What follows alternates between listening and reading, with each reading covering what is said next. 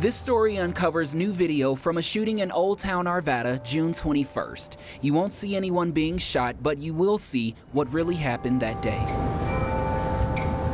Just after 1:30 in the afternoon, cameras captured Arvada officer Gordon Beasley walking in an alley toward Old Town Square. At the same time, Ronald Troik pulls up in his pickup truck. He parks, then gets out with an AR-15 following Beasley.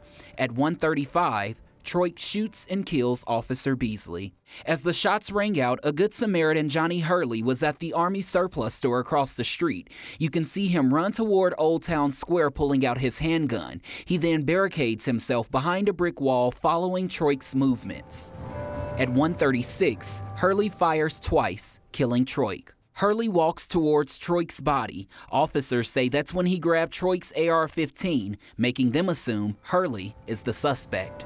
At 1:37, Arvada officer Craig Brownlow fired at Hurley from a nearby building. You can't see him, but Hurley is behind this tree, on the ground, still breathing and moving. Guy in the red, don't move! Don't move! Don't move! The Jeffco deputy making commands then grabs the AR-15 from Hurley. The dude that was alive, I grabbed his AR and secured it in Sperry's back of Sperry's car.